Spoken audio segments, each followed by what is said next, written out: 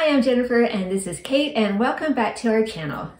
Where today we're going to be sharing with you some pretty amazing stories, miracles that we've experienced after praying the beautiful and powerful St. Therese Rose Novena.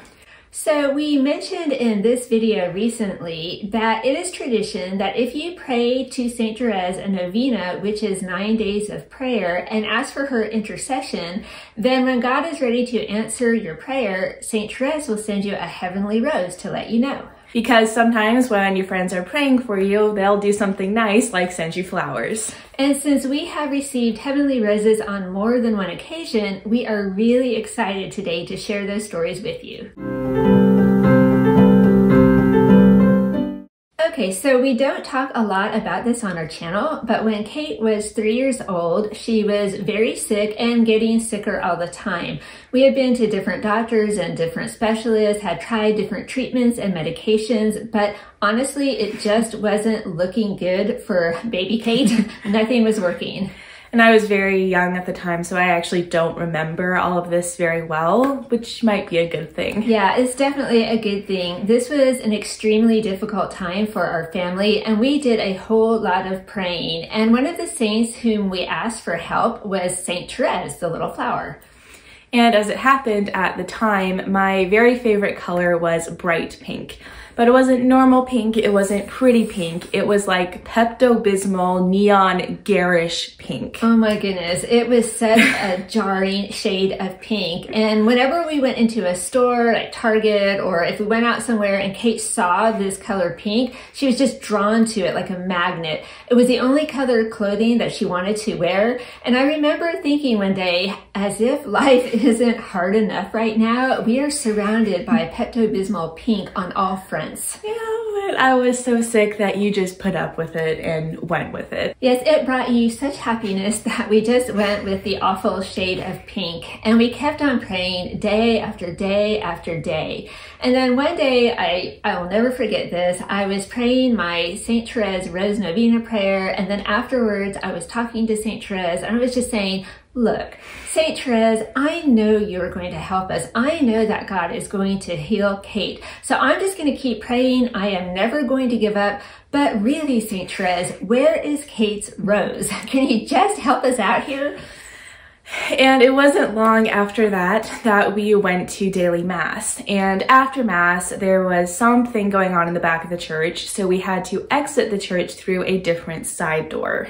And I remember being so annoyed because we rarely used the side door because it led out to the super long way around the church to the parking lot. And I had barely made it through mass with a very sick child and then an older child who was not behaving very well. So that was not a happy day for me because it was also raining very hard that day.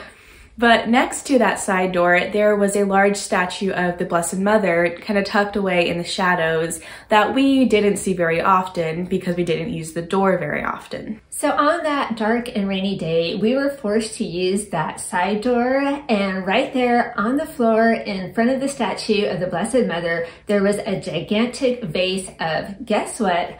Roses. But they weren't just like normal pretty red or white or pink roses. They were pink, but guess what shade?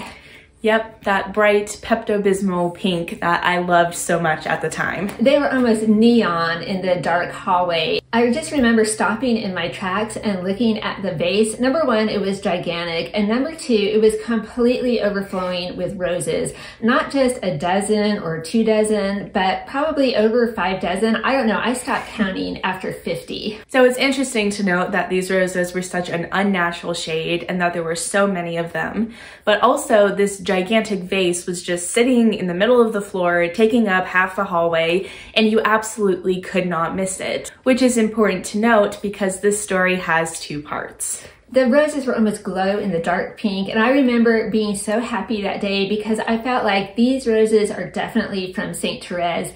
And in fact, it was not long after that at all that we found a new doctor, Dr. Eric Kossoff at Johns Hopkins, and he put Kate on the road to recovery.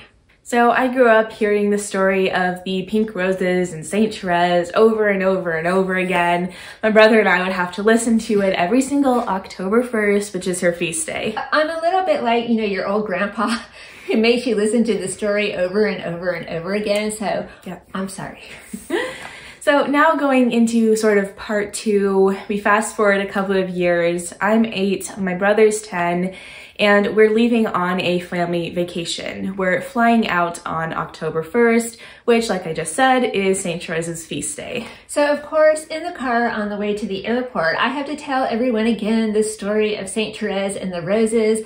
But for some reason on that day, my son just had enough. He did not want to hear the story of the miraculous pink roses even one more single time. So he was pretty much just done, heard it one too many times, didn't want to have to hear it again. And he even told me from the great height of his 10-year-old wisdom that I was probably just exaggerating the number of roses, that pink roses are pretty common anyway, and nobody cares about St. Therese, she's dead.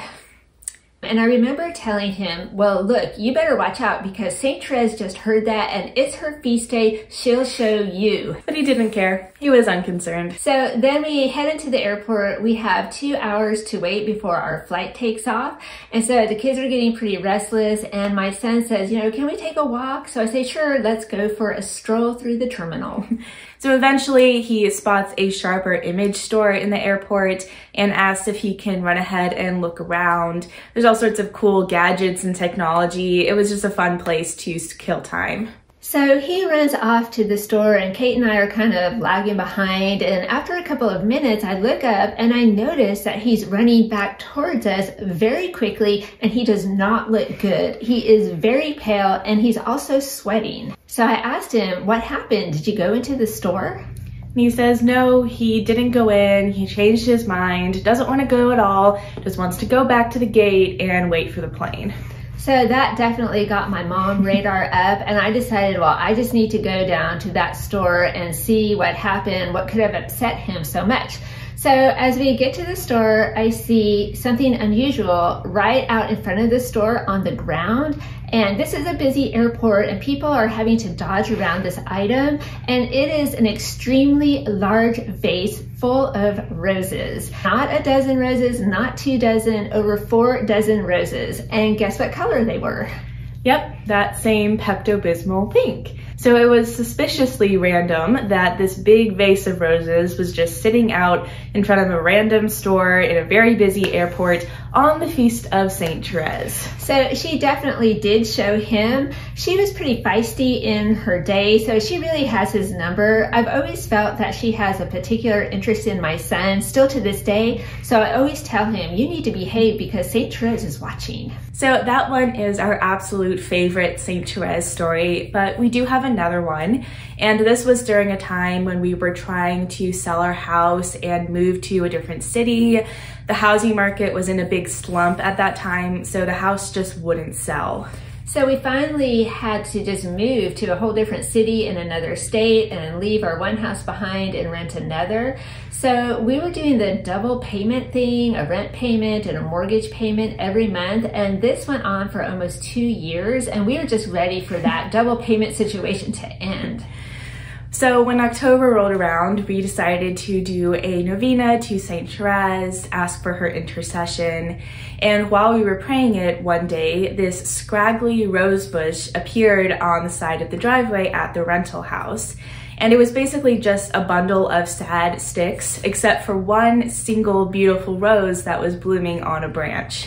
But then we wondered, has this rose bush been here all the time and we're new, so we just didn't see it? We didn't know. This rose bush just blended in with all the shrubs aside from the rose, so we weren't sure, is this from St. Therese or just kind of a random rose blooming? But St. Therese knows that we're a little hard-headed here, a little slow to catch on.